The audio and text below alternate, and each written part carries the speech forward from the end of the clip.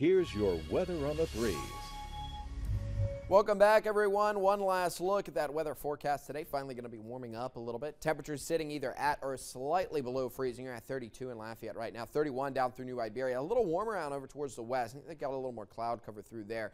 39 in Cameron, 38 Lake Charles, Fort Polk coming in about 37 with Jennings right around 34 degrees so far this morning. Again, in Lafayette, we are right at 32. Calm conditions right now. I've seen some clouds try and work their way into the area. A good mixture of clear skies and cloud cover today, and eventually the clouds going to be taking over. I'd say partly to mostly cloudy skies by the time we get into the afternoon.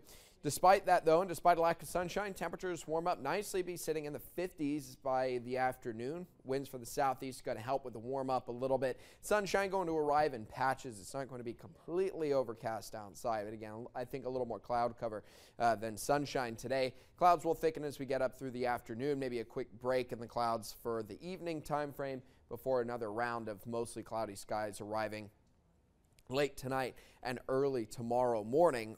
Basically getting up through tomorrow. I think we could even see a couple scattered showers popping up in the area. We'll go 20% on your rain chances.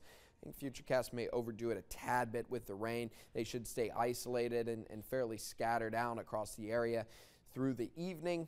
I don't think they really get started till about lunch. 52 degrees for your high today with winds out of the east-southeast at 5 to 10 miles an hour. Partly cloudy skies. Temperatures will be warming up today, tomorrow, and Sunday as well. Eventually into the low 70s by Sunday, mid-60s tomorrow. Lows sitting in the 40s tonight, 50s for tomorrow night.